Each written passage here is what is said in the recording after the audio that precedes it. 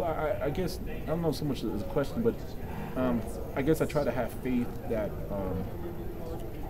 that the fight we're having for a more just society, that what we're doing today, and sometimes we seem like we're up against it, and it can seem daunting, that it takes a while.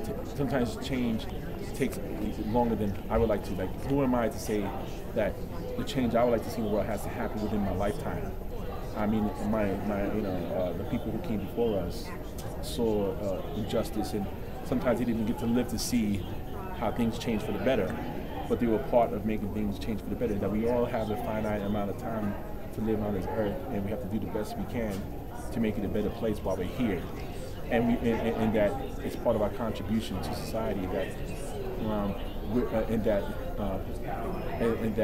not to get frustrated as much by the lack of progress sometimes we feel, or we feel like things times are hopeless. That we have to take a longer view of it and know that the contributions we're making today is going to result in the change that we think is going to make the world a better place, society a better place for everyone. So I think more about that, about what's my role in this world, and within this organization, and within this movement, and what we all, what's our purpose,